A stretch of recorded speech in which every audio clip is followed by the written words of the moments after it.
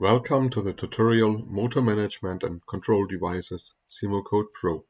In this part I would like to explain the startup parameter block function. First of all, please note the startup parameter block function is important for Simocode Pro, Profibus or Profinet devices which are connected to a SIMATIC PLC system. Especially in the SIMATIC environment, there are two possibilities for device parameterization. The common way is the direct parameterization using engineering tools like Simocode ES TIA Portal, Simocode ES 2007 or SIMATIC PDM. All these tools allow a direct one-by-one download function via the USB PC cable or Profinet or Profibus interface. This way of parameterization is independent from the PLC engineering or your PLC project, but can be used also in the TIA portal together with your SIMATIC PLC. But nevertheless, if there is a TIA project for your PLC, it will also include offline parameters for the Simocode Pro system. That means you have to prevent an override by the startup parameterization of your PLC. For this, the startup parameter block option has to be activated. If you recognize unwanted parameter changes, or maybe it looks like a factory reset after power on, please check if startup parameter block was activated and downloaded to the Simocode device.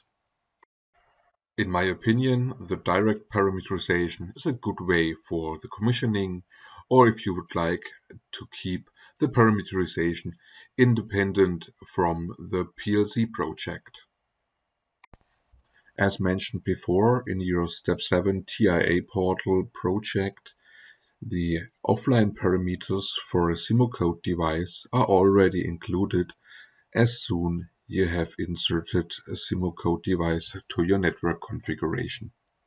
If you would like to use the startup parameterization by PLC, it's important to set these Simocode parameters in the right way for your application.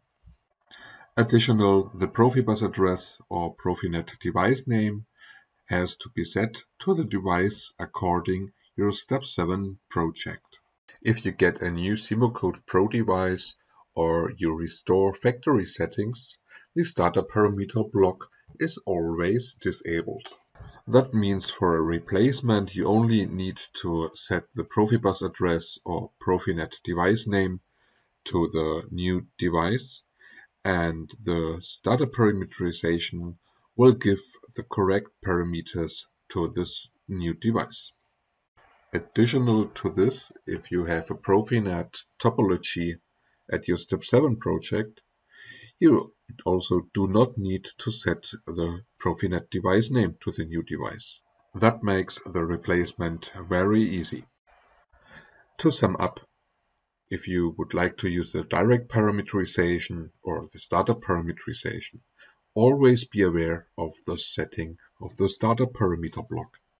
Now let me show a short demonstration how to switch from a direct parameterization to a startup parameterization. Here we have our PLC project, which includes a Simocode Pro device just with a default parameterization. As you can see, it's just the basic unit and the default current measuring module. The I/O address for the PLC programming is already assigned.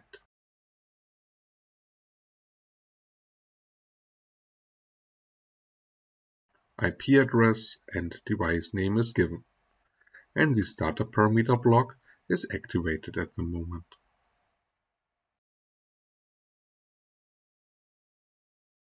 As next step, we have a look at the online device parameterization.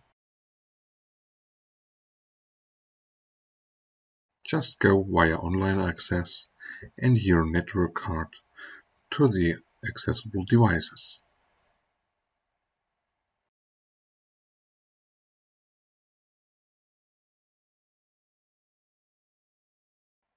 At the Simocode parameters, we go to the Profinet settings and remove the startup parameter block.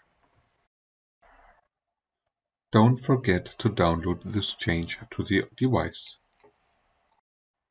Now I will try an upload of the online parameters to my project.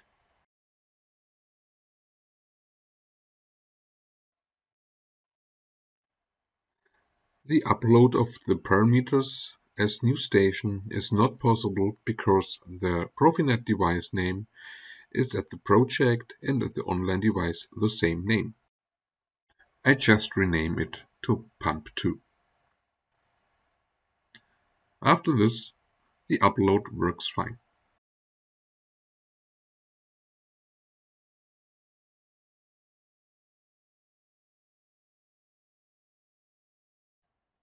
As next step, I disconnect the old station from the subnet.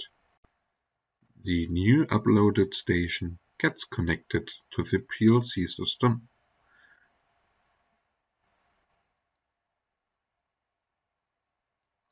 As we can see, we have the full configuration and the I/O address range is the same as before. We now can remove this old station from the project. And now we can save the project and load this new configuration to the PLC.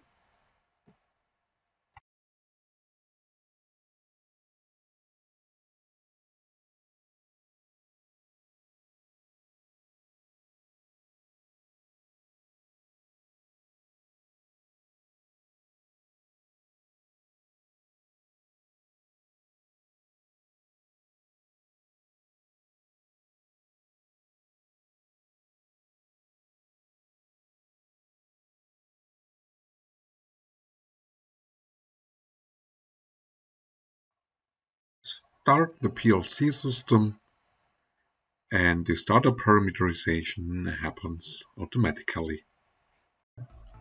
That's it for today.